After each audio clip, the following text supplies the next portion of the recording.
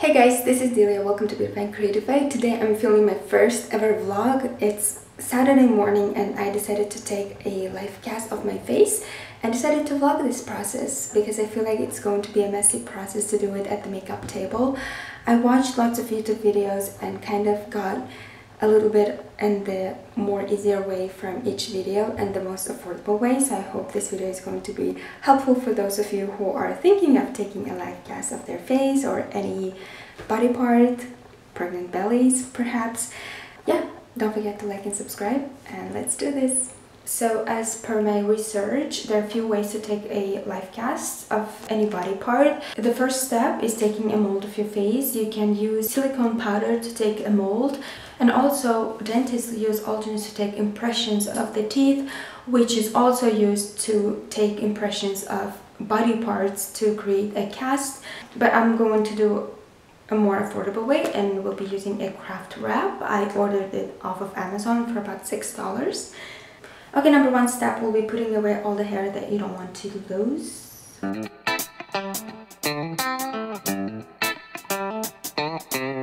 And now I'm going to use a plastic wrap to wrap it around my forehead just to protect it a little bit more.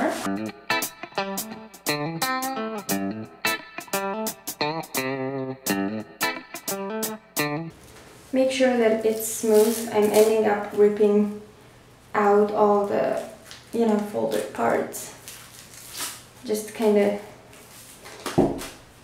create a smooth surface. So the craft wrap instruction says you have to dip 3-5 seconds in room temperature water and then create a cast. My eyebrows, oh my god, good thing I didn't forget. You can use Vaseline to cover up your eyebrows, but I don't have one, but I have thick balm, so I'm just going to apply thick petroleum jelly balm. So I have my eyebrows covered and I know I look really funny, but I'm really excited to take this cast. So this is how the craft wrap looks like. I'm going to cut it in smaller pieces to make it more comfortable to work with.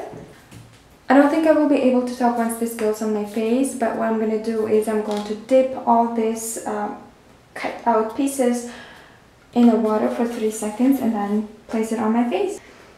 Okay, one thing I want to say is I'm not going to do thick layers. I just need an impression of my face and then I will build up the plaster later on once it's off of my face.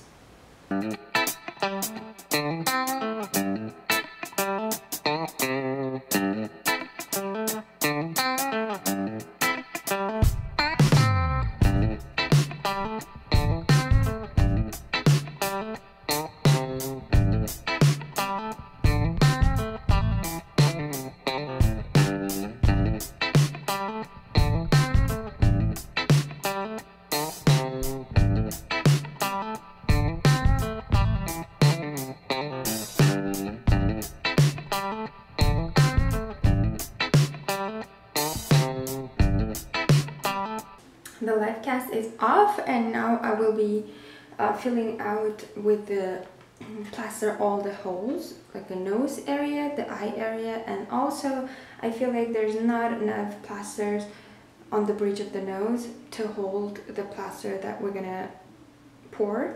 So I'm going to create more support on those areas as well with the remaining craft wrap. It wasn't as difficult as I thought it would be. Quite easy. Start putting on plaster and covering the areas.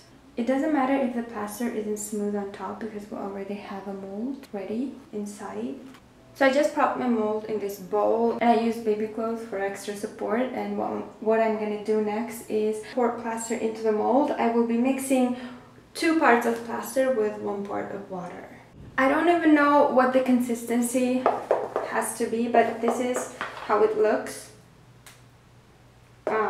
in my case. So what I'm gonna do before I pour it into the mold, I'm going to spray it with non-stick cooking spray all around. Okay, this took a lot more plaster than I was thinking it would. It took about 4 pounds, half of the packaging. You kind of want to shake a little bit so that it gets into the details of the mold. Now we have to wait 24 hours for plaster to dry, and then we can cut this part out. So I couldn't wait and decided to check on my cast. It's been about an hour and a half and it's really warm, but the plaster that I poured inside of the mold is already hardened, but the mold itself isn't quite hard yet, so I'm gently removing it while it's wet. So this is something that I came up with.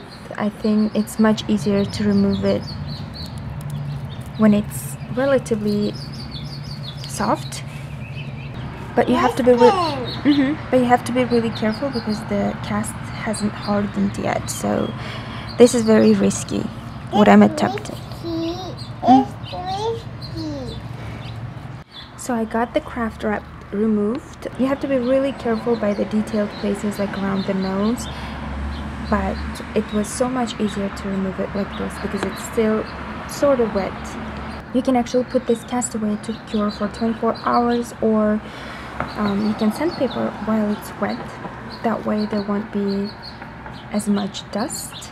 I will try to sandpaper and kind of like smooth the surface out while it's kind of still wet, but if it doesn't work out, I'm gonna let it cure. Okay, this is the progress so far.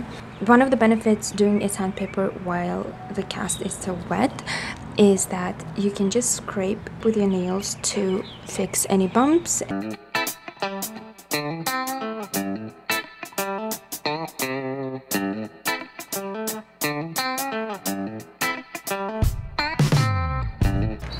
Cast is ready and I am going to cover it with a wood glue. Here's the one that I have. I don't know if I have to wait till it fully dries or I'm just gonna go for it. Now I'm just gonna let it dry and then go over with the glue 2-3 coats more, and the life cast is ready.